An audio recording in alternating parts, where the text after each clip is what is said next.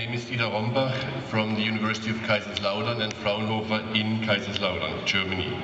As chairman of the Harlan Mills Award Committee, it is my pleasure to announce the 2009 winner of the Harlan Mills Award and give the award together with Hausi Müller. The IEEE's Computer Society's Harlan D. Mills Award recognizes contributions to the practice of software engineering through sound theory and consists of a $3,000 honorarium and plaque. It is my pleasure to be here at ICSI 2010 to present the 2009 Harlan D. Mills Award to Bertrand Meyer for practical and foundational contributions to object-oriented software engineering, software reuse, and the integration of formal methods into the above. Now.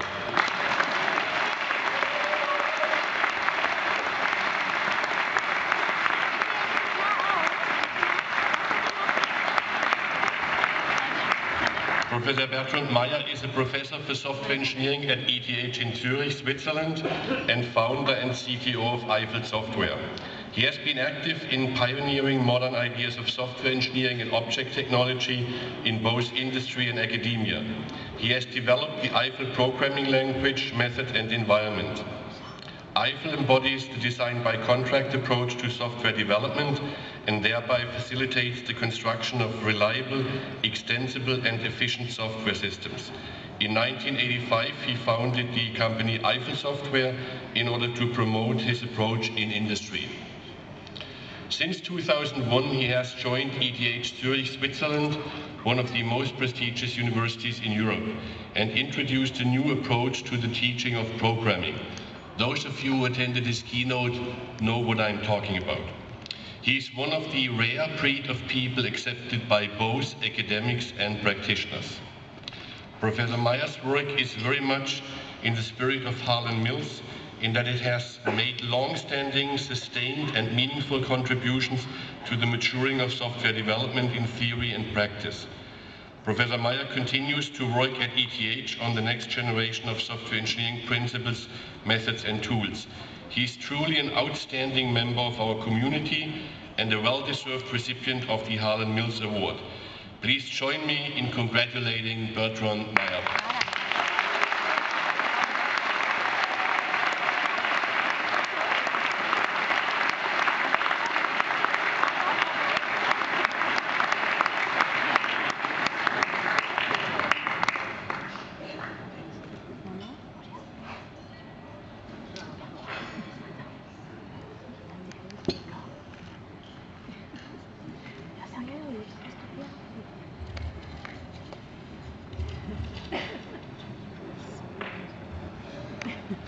So I'd like to thank lots of people, but actually I won't, because there are too many of them, maybe Alexi and Natasha.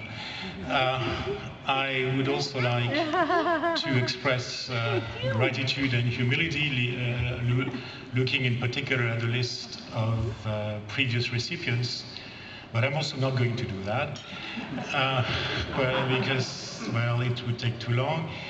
I'm going to cut down on the formalities, and I hope you'll appreciate that it's not out of disrespect or ungratefulness, quite to the contrary. What I would like to do, of course, is like every one of us would like to do, is to talk about my work, right? That's what each of us wants to do. You know, we come here to listen to other people, but we also want to talk about what we do. So that's what I'd like to do, but that's also not what I'm going to do, regardless of the urge to do so. So instead, I'd like to use the 3 or 4 minutes that I have to say a few words about Harlan Mills, indeed, because I was privileged to know him, not very well, but I met him a few times. And I'm particularly honored by the award because I enjoyed these meetings and respected him very much. The main time I met Harlan was a long time ago at the IFIP, indeed, IFIP World Conference in Tokyo. And this was one of my first international papers. He was chair of the session. And at the end of the session, or after the session, he came to me and told me that he liked my paper very much, and it was not just politeness. He explained what he liked about it. And I also found out later on by talking to another speaker in the audience, Kokichi Futatsugi, who I don't think is here tonight, but who is a big name in formal methods and head of an institute in Kanazawa in Japan, and who also had his first paper at this conference, and who's become a good friend, that he had done the same thing, that Mills had done the same thing with Futatsugi. And you know, it's the kind of thing that you remember, because I mean, of course, if you're in this business, you have a strong ego, right? You think that you're smarter than everyone else. I mean, if you don't have this kind of attitude, if you're the kind of modest, unassuming kind, you take some other job, like, I don't know, trader at Lehman Brothers or something like that. But still, deep down, there's a kind of security, right? And so having someone with a name like Harlan Mills, you know, not just be polite, but explain to you what he likes about your paper, this is really at the start of your career something fantastic to get started.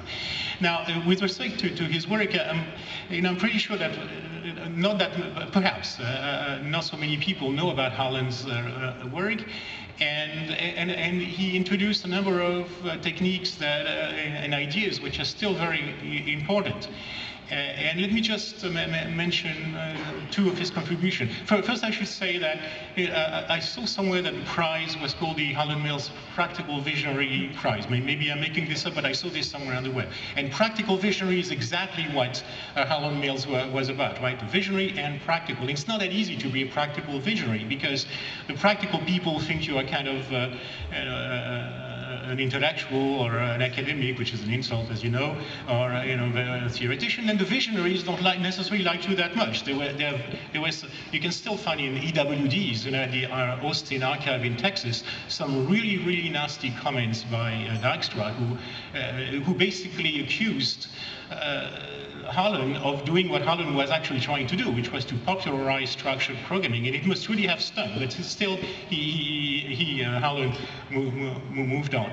And some of what remains, actually, I think, includes first the chief programmer idea, the chief programmer team idea. It maybe sounds obvious today, but this idea that the manager is not just some kind of Dilbert's boss with a pointy hair drone who doesn't know anything about software, but actually he is the best. He's the one who actually codes the most difficult stuff. This is something that may perhaps seems really quite natural today, but it was not at the time. In the Lévi-Strauss Sad Tropics, he mentions an encounter with an Indian chief to whom he asked a question that Montaigne, 4 centuries before, had asked an Indian at the court, I think Francis I, and the question was the same, and the answer was the same.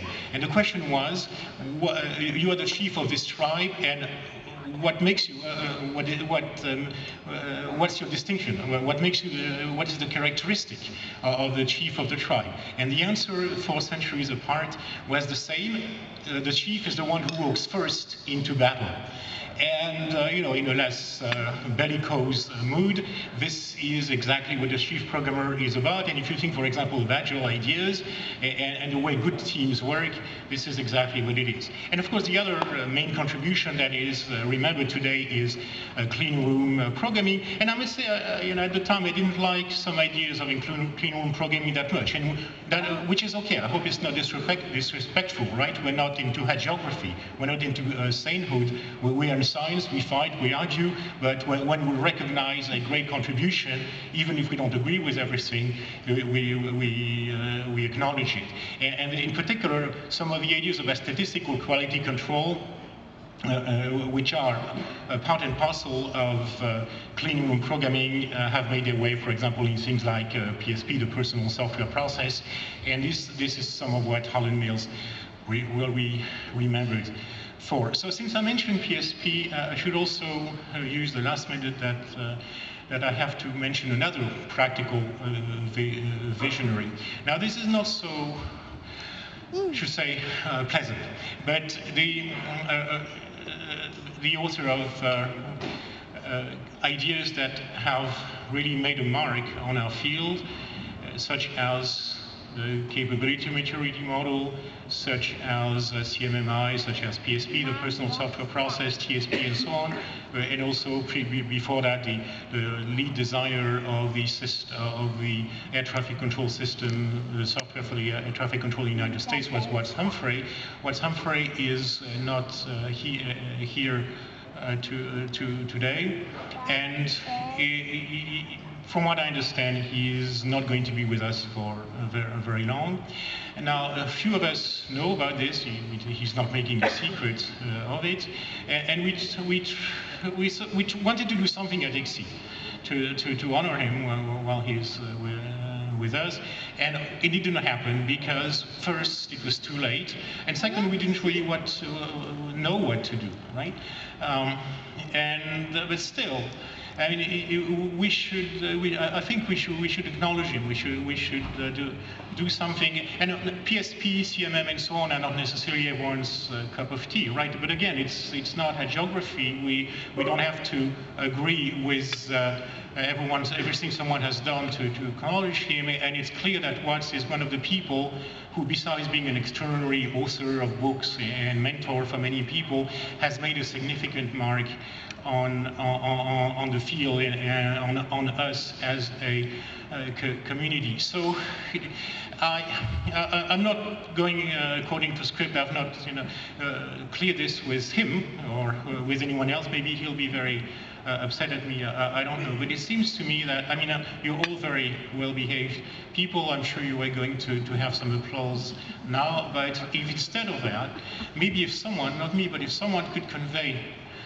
and of course, maybe I should also add that modern medicine does wonders, right? So maybe next year in Hawaii, Watts will be with us. That would be great, but it doesn't seem like it. So if someone could tell Watts at some point that at ICSI 2010, as a token of wishes for his recovery, and as a way to honor his major contributions to our field, it would be good if someone told him that ICSI 2010 gave him a standing ovation.